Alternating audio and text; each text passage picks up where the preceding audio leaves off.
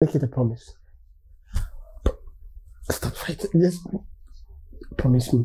Today we are talking about how you're going to be able to restore your highlights like a pro in Davinci Resolve. So let's just say you shoot something and it was overexposed and you want to recover the highlights. I'm going to show you how to do that. There are two main things I'd like you to know before we start. One, you need to be working in a color managed workflow. If you don't know anything about color management, you don't have any idea of what color management is, check out my videos. I have linked the video in the description. And also, you should make sure that anything that you are capturing is in camera. If you can't get the results in camera, you cannot replicate and get the results out of your editing software. So let's just say I'm shooting in an afternoon and the sky is completely blown out in my camera. There is no way, I repeat, and there's no way, there's no magic bullet that is going to make you to be able to bring back the highlights or recover the highlights. So if you didn't shoot in camera or you didn't get the information in camera, there is no way you're going to get that information in your editing software. I have to make that clear. And a color management workflow or a color managed workflow. Then we get into it. So let's get into it. So I'll show you. Okay, so welcome back. And you know, in the video I told you there are two main things you should check out for in order to make this thing work. So there are two main things you should check out for, which is you should make sure you're working in a color managed workflow. If you don't know anything about color management, I talked about it in my previous video, link in the description. And also you should make sure that all your footage and all the details you want to recover were shot in camera. You got those information in camera. If you didn't get those information, there's no way you'll be able to restore it in Davinci Resolve. So I have two main examples of this same problem. We have this and we have this. So I'm going to convert this into ACCCT. I'm going to be working in a color managed workflow now. So I come here, go to color management, ACCCT. I have everything set up. And anytime you set up your color management with ACES, make sure use space aware grading tools is checked. And then if we slide this to the side and we click on save, you realize that something happened. You realize that there's something that has changed here.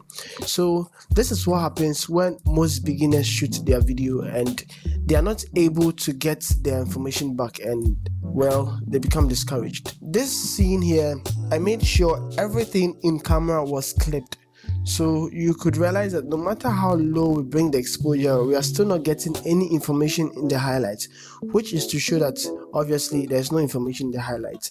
And if you look at the scopes here, you realize that it is all clipped, so there are no information in the highlights.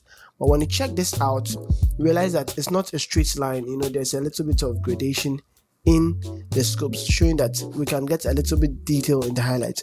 So when I even bring down the gamma of this footage, you realize that you are getting some information in the highlights. I'm going to be showing you how to, you know, let it be a bit more pronounced. So let's just start. So for this tutorial, we're not going to be grading this one because there's no information in this one that we will need anyway. Yeah, so I would come here, I'll reset this node, and for this tutorial I'll create 4 nodes. So 1, 2, 3. So I already have the first one created, so 3 nodes is what I'll create. I'll label this one exposure exp, and I will label this one highlights, and I'll also label this one the HDR, and I would label this one curves.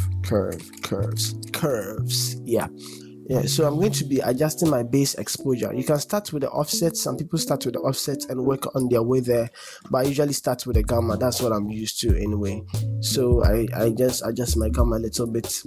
I bring up my gain just a little bit, you know, just to get the look I'm looking. Then I think we have this.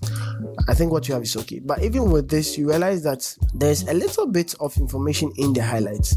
So which means when you work very well in the highlights, you can restore it back.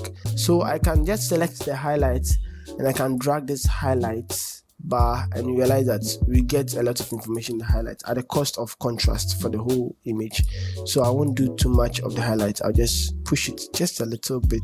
It darkens the image, then I bring up my gamma just a little bit. So I have this.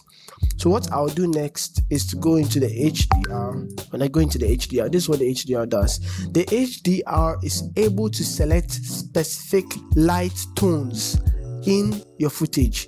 So we can select the specular, which is the very, very bright tones in your footage, and you can select the highlights, which is also the bright one. So you can see it's selected the sky. You can select the light, which is sort of the mid-tone. You can select the shadow, you get it. You can select the dark, and you can select the blacks. Which it's, if it's completely gray and there's nothing, it means that we don't have any of that tone in that footage. So we don't have any blacks here. So when you come here, we would want to start with a specular. When I select a specular, I see some few specular highlights. There's no need to adjust them, but I will just run it through. Then when you come to the highlight, this is the cream of the crop. Okay, so this is what you want to adjust. So for the sky to stand out, what you need to do is not to reduce the highlights, but to create contrast. How do we create contrast? I simply create contrast in my footages most of the time by bringing the highlights up a little bit. You know, it's blowing out, but there's no need to worry. I'll come back, then I'll come to the lights here. I'll push the lights back. When we do that, realize that it's a bit low contrast. Then I'll go to the shadows and I adjust the shadows as I see fit. Probably make the shadows a bit darker. Yeah, it's a back and forth something. You have to, you know, do this and go and readjust. Do and go and readjust. So we have this, but the image is dark. So I get back to my lights. Yeah, after this, maybe I'll adjust my global just a little bit and come back. You know, you just do some back and forth adjustment so you get what you want. Yeah, so I have this, and I think I'm okay with this for demonstration purpose. I think I'm okay with this. So with this, you can also, you know, boost the contrast a little bit, just a little bit. I don't think we need much contrast here, just a little bit here. And then with this done, we can go back to our exposure. Now I have details in the highlights, right? I have the details I so desire in the highlights. What I can do next is to smoothen or soften the highlights to make it look pleasing. I don't want it to be too spiky. That is where we get into the curve. That is where we get into the curves. So I can do that by coming here to the custom curve and making sure this link is selected. When this link is selected, you control all the channels. Okay, so Y, RGB, so you can control everything. But for us to get the results we want, we need to select this button here and go to editable splines. So when you select it, you don't see anything happen. Don't worry. When you select the highlight part, you realize there's another dot here. You can click and drag the dots, and you can have more control over the dots. You know, it can give you a certain control over it. So what I usually do is to click and bring it up a little bit. You realize that it's blowing out the sky. No need to worry. Then I'll click and drag it down a little bit, just a little, depending on what you want to get. I can push this out just a little. And what I need to do next is to press Alt and click on the curve. So when I click on the curve and hold Alt, realize that it snaps us onto a line, and this is the line you're going to be using to adjust the curves or the smoothness of the highlight. So you can push it down to make it a bit more smooth, or bring it up to make it a bit more harsh. And it's a very subtle effect. You don't really see that much till we do a before and after. So bring it here. Yeah, we have everything done. For those who stay to the end of the video, this is the secret. The curve is the secret to soften your highlights. So with this done, we can click on all the nodes and hold Ctrl D for the before and the after. Very, very significant improvements. So let's start from the beginning, where we started with our exposure, our highlights to adjust for the highlights a little bit, our HDR to bring out the highlights more, and our curve to smoothen the whole footage. So there you go. That's what I have for you today. I hope you liked it. Yeah, so I know you like this video. Thank you very much for watching this video. If you like it, please be sure to like, share, and subscribe. And I'll see you in the next video. Peace out.